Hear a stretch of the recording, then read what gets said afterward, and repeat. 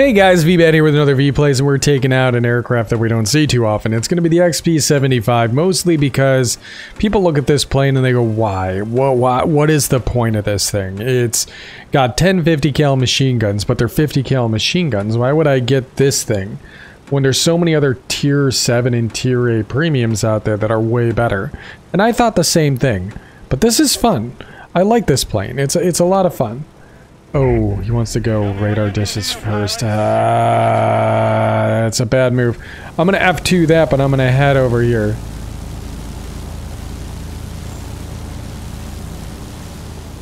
Don't send the bomb. Okay, look.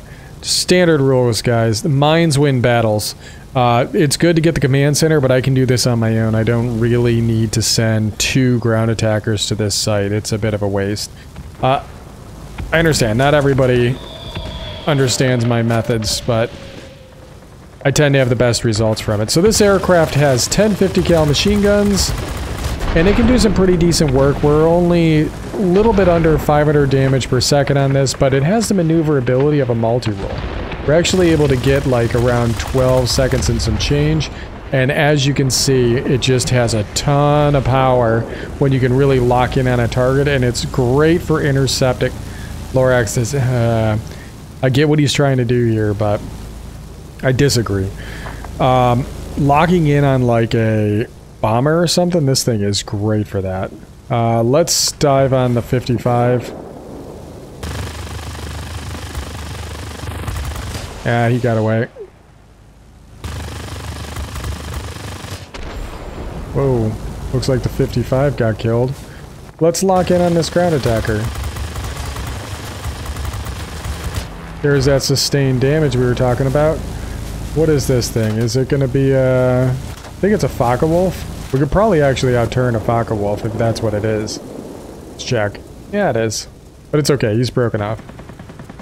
Let's go interrupt their mine. Looks like our guys are doing it already. Sweet. B-17 should be a good target for us. I wish my boost was still up. Doe 217 will be good too. But we're on a slow climb. We're at decent speed. I'm kind of going to tap the boost to maintain above 350 a little bit. Come on. Are we in range? We're pretty much in range. Let's get him at him from underneath. He's pretty much going to be really slow. So once we're underneath him, we can just lock in and look at those 50 cals go. Sustained damage for the win. We are running gas-operated action. Kind of expected to get something knocked out on our platform here. Not the best altitude performance, but not bad. Slowing down to lock in on this target, and we're really slowing their capture down now.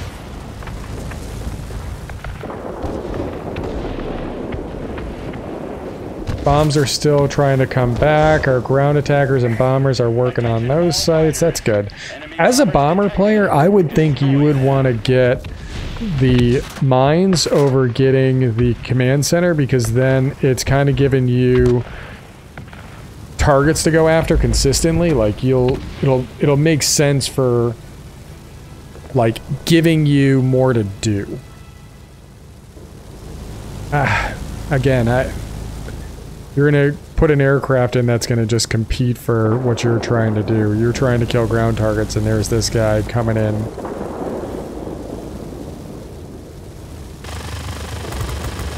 We got good maneuver.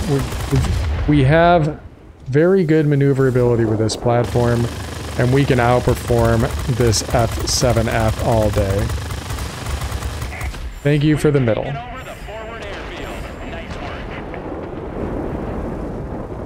Is that a human? Yeah, it is. Old move, Cotton. Let's see if it pays off. Oh. We lost our tail here, so we're gonna have to rely on some maneuverability. Might have turned too early here. Maybe? Yeah, he's burned out. That's good. We lucked out. P-51A was here. See, like, the bomber flights essentially took the job from our own bomber pilot. What you gonna do? We're gonna head over here to their command center. It's the only target that makes any sense right now. I could go stop those bombers, but at this point, this battle's essentially won because we have the mines. Look at it. It just ticked. We just rolled over on one. I'm going to roll over on the next shortly. I see you, Typhoon. Now, he can outturn me. I got like 12 second and some change turn time. But this guy is got like close to 10 seconds. There we go. There's them 50s going to work.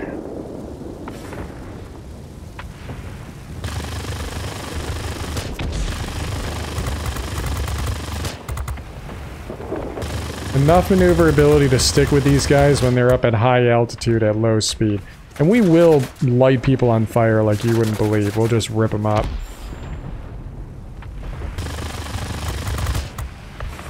Alright.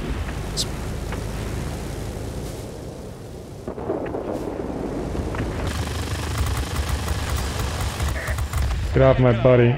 Victory is close.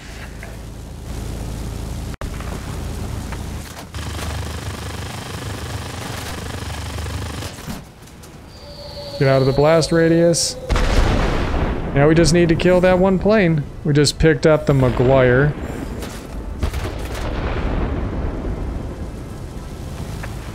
Is he still around? Okay, good. Hey friend. You may have 30s, but I got volume of fire. 4 of the 50 cals are mounted wrapped around the nose. That's kind of that plus sign we see right there. And then 6 50s in the wings. So there's a lot of bullets coming out of this thing. You'll soon be cut off from support. I say again, support will not be available. Yeah, always a better option to go after an enemy aircraft is worth 60 opposed to 40 capture points. And like I said, I can outmaneuver.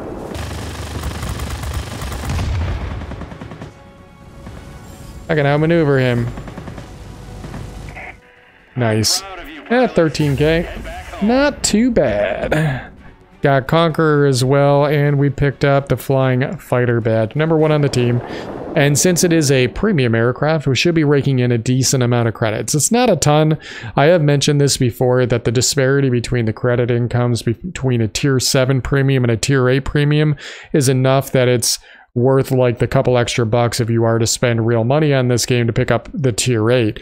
I just don't really understand the economy of why you'd want to grab a tier 7 premium, especially since there's so many great tier 8 premiums that are out there. But that's an argument for another time. We're really just talking about the XP-75. This was gifted to me a while back, and I really have enjoyed it. I wasn't expecting to ever pick it up. And they also gifted it to Postal Monkey as well, and him and I have a ball when we take these things out because it turned out to be a pretty decent platform, especially flown in pairs, because before the P-82 Bravo existed, this thing had the most machine guns on one aircraft, so between the two of us, we could get 20 machine guns on target, and it just shredded aircraft. It felt really good.